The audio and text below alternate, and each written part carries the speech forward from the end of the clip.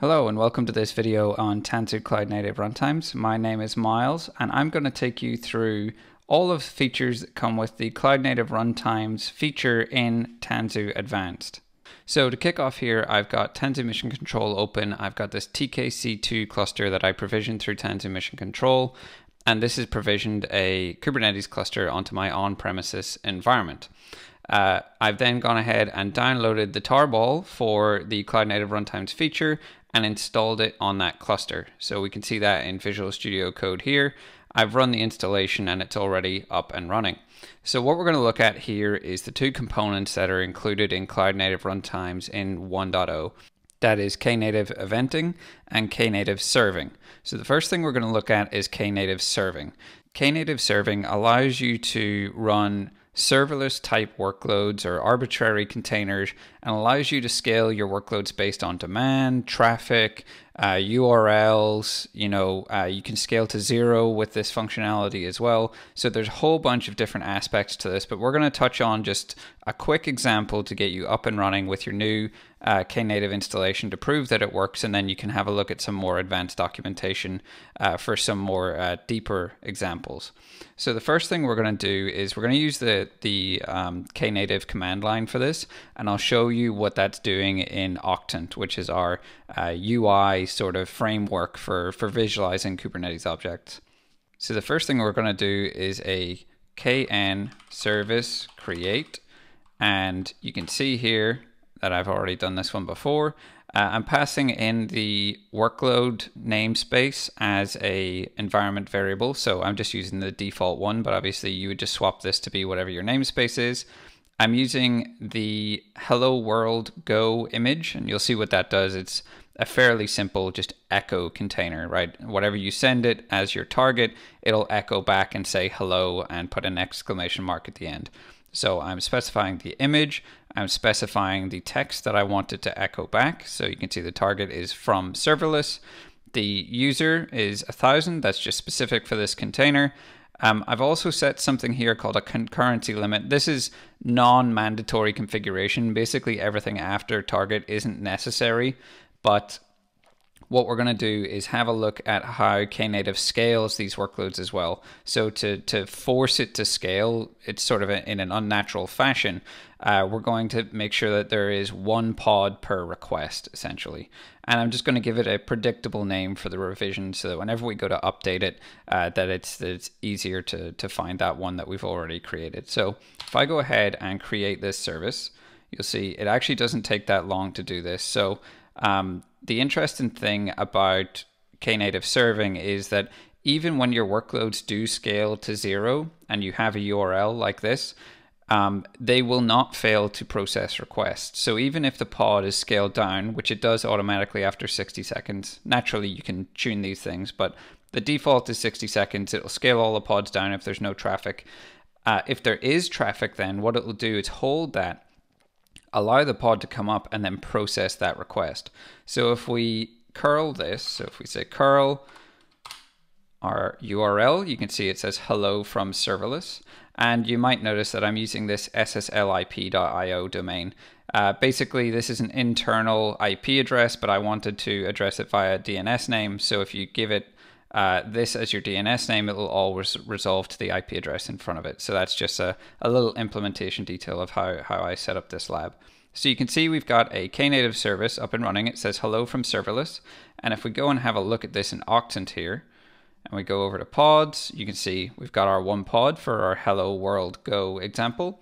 And if I go into Knative Serving and look at our overview, you can see that there's one service configuration and a route associated with it, which is that URL that we just curled. So what we're going to do is we're going to iterate this service itself, and we're going to say kn service update.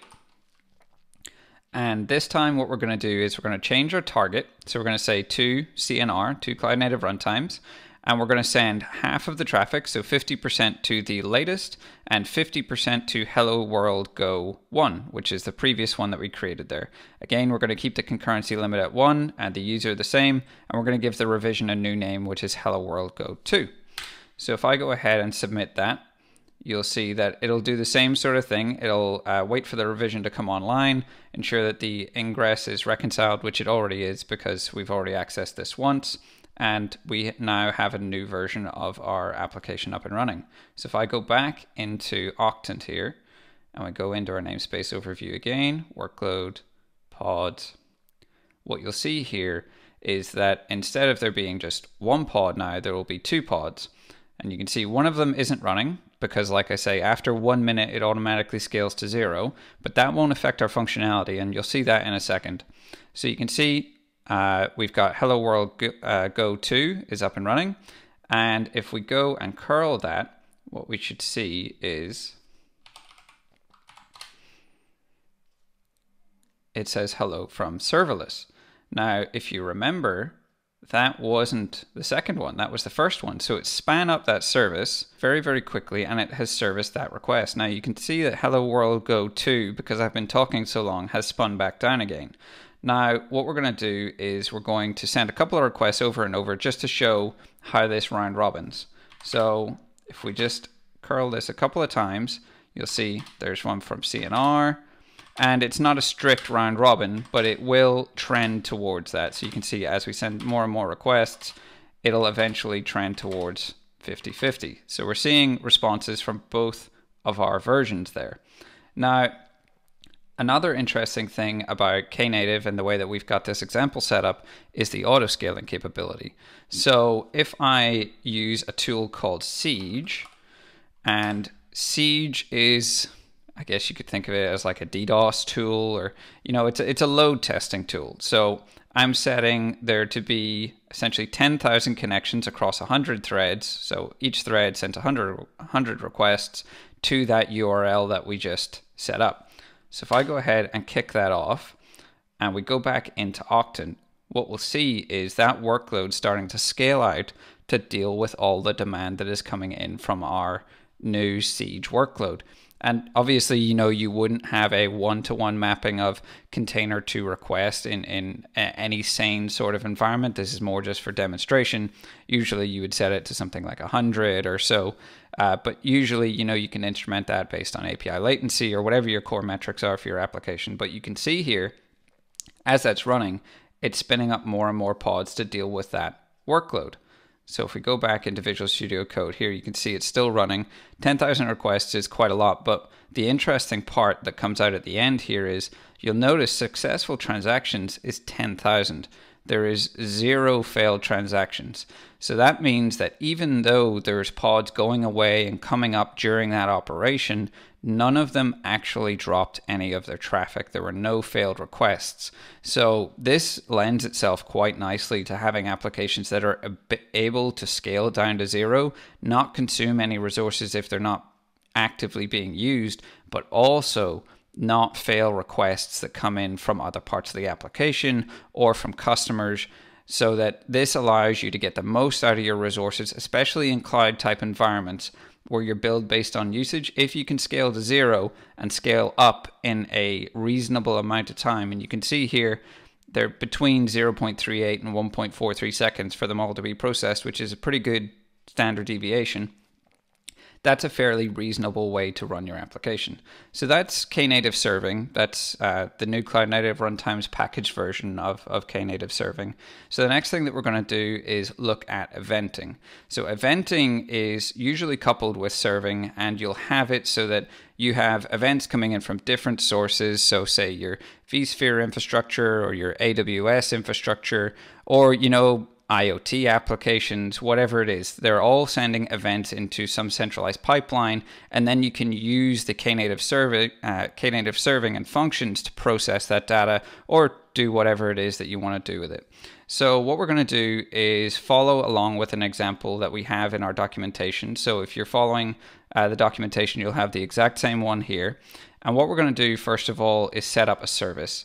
So again, this is just another KNative Serving service. So you can see it's called Event Display, and it's just running this one container. So if I do kn service list, you'll see that we now have 2. We've got our Hello World Go, which is still at that same URL, and we've got Event Display, and that's had a new URL generated for it. Now what we're going to do is set up a broker. Now you can think of a broker as a channel, I guess, for events, or a place where events go to be processed or picked up by the consumers that are actually going to use them. So say I have a bunch of different sources, they can all push into this one broker, and then you can have triggers that look for specific labels or text or whatever. They have some filtering built into them, and they pull off the broker and send them to an end service. So we're going to set up a broker just called default, and this is an in-memory broker. So absolutely not recommended for production, but it does work out of the box really, really well. So we're going to set up this broker, and then we're going to set up a trigger. And if we have a look at this trigger, how it works is essentially it is saying we are going to take everything from the broker default. We're not going to do any filtering whatsoever. So just any match, anything at all that goes into broker default, we are going to send to that service that we just created, that event display KNative service. So you can see quite easily how these KNative eventing primitives tie into KNative Serving. You know, you can just reference these services and have events trigger those function-based services automatically. So if we run this trigger, or install this trigger rather, there's nothing in our broker at the moment, so it won't trigger. So let's fix that. Let's add some data. Let's add a source. And there's this very, very handy ping source that's built in, and you can imagine what this does. It's simple cron job, so every minute, you know, on the minute, it is going to send a message of hello eventing, which is JSON data, and it is going to send that to the default broker that we created earlier. So if we copy this, and we paste it in, so this means that every time a minute goes around on the clock, it's going to send an event into our KNative eventing broker. And then if we remember, the trigger is going to take everything from that broker and send it to the subscriber, which is the service event display that we created earlier. So if we go ahead and we take the logs from that container, because it's not a web service, it's just it just logs the standard out. So if we watch our logs here, you can see now that we have one event in here, and that was sent at 14:27:00. So if we follow this log instead of just doing a one shot, what we'll see is once a minute rolls over, it'll show us both this event and the second trigger that came from the ping source. Now you can imagine how that can be very, very easily expanded to have more and more sources added, pushing data into these brokers, and then having different triggers that are filtering for different labels or names or text or whatever it is to run different services. Now the nice thing is that this event display service didn't have to know anything about the structure of that data because it's sent in this cloud events format. So you can see that here under cloud events.event. It says that it's a valid event and then what the actual data is. Obviously you can pull that then into your application, and as long as you're using that framework, it'll all just work. And you can see here as the minute rolled over, 14:28, we got the same message in from our ping source. Now naturally I said this is an in-memory broker, great for proof of concepts, but if you want something a bit more robust, definitely take a look at the eventing Rabbit documentation that we have there. So it will show you how to create the RabbitMQ cluster operator, how to request a RabbitMQ cluster, how to set up that RabbitMQ cluster as your broker. So rather than just using memory, it's going to use actual persistent disks to store the event stream, which is very, very important. And then again, it's basically just the same from then on. We're using the same application. We're going to pull the same data, but this time it's being persisted to disk using RabbitMQ instead of memory. So that was a quick overview of the Tanzu Cloud Native Runtimes feature that is a part of Tanzu Advanced. There are more examples in the documentation, so go please check them out. There's also a really interesting source that you can use to tie your vSphere infrastructure into this called vSphere source. So if you have a look in the description of this video, we'll link to that repository. You can set that up and have your workflows trigger on events like VM created or stopped or whatever, vMotion events in vSphere. Anything that happens at the vSphere infrastructure level can be plumbed up into your KNative eventing pipeline. You can take action on those, building these services with the new Tanzu Cloud Native Runtimes feature.